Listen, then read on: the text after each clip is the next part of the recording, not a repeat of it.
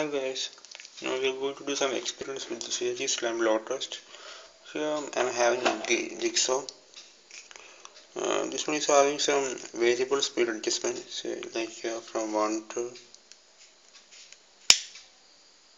6. When it is on 1,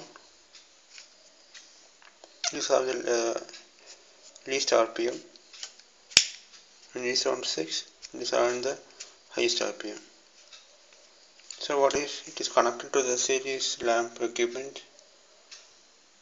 Switched on this one, the jig. Now I am going to start the saw by pressing here. See the